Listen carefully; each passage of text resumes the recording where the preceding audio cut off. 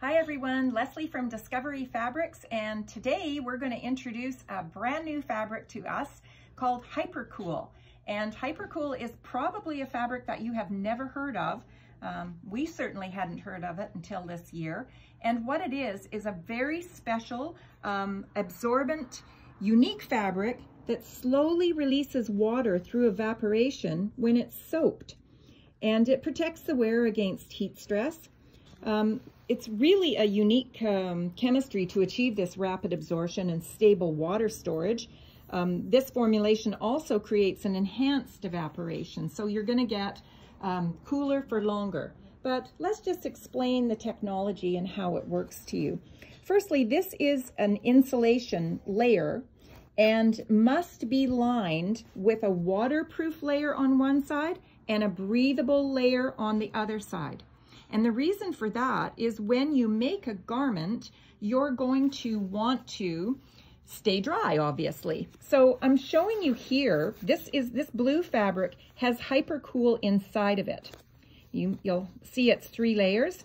And this is not a fabric that we sell. This is actually a fabric that the HyperKewl company manufactures for their own garments.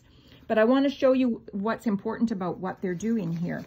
This waterproof layer is what would go against your skin. So this is your liner.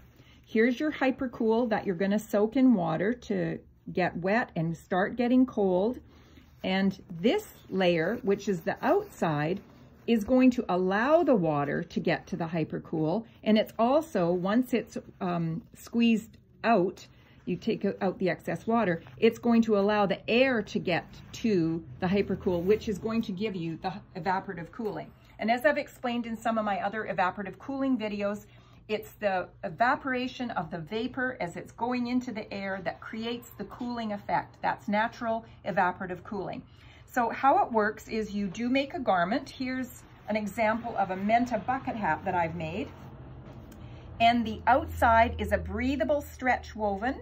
It's got HyperKewl inside it, and the inside is basically a water repellent stretch woven. I'm going to show you just a couple of alternatives to that in a moment. But what we did, we wet this hat just like this. We put it in water.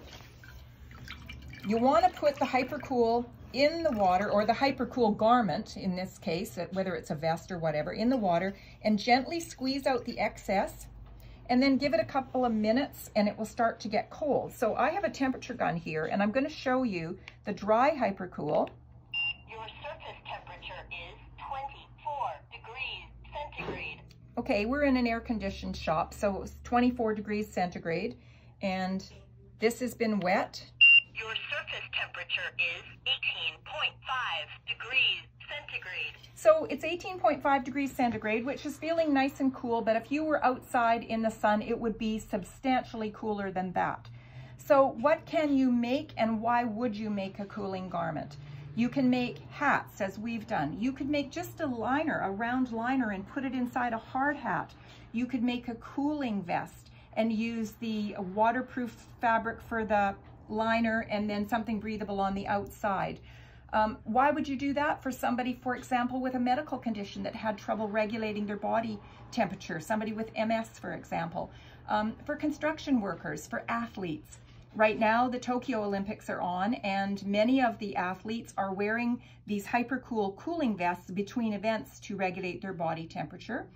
The military uses it, and it's used a fair amount in the medical trade. So animals, people, really anybody you know that has difficulty in heat would benefit from having something made with HyperKewl. Now, I did want to show you 2 fabrics that we have here at Discovery Fabrics that we would recommend for the waterproof liner. One is called Aerospace Tech, and it's basically a polyester that's very water repellent, and it is very stable, no stretch to this. And the second one is called Mist, and this is a nylon, but again, very water repellent. So you can use many fabrics that are water repellent for the inside. We could use Neoshell, for example, but it's actually kind of noisy, so that's why we would choose this.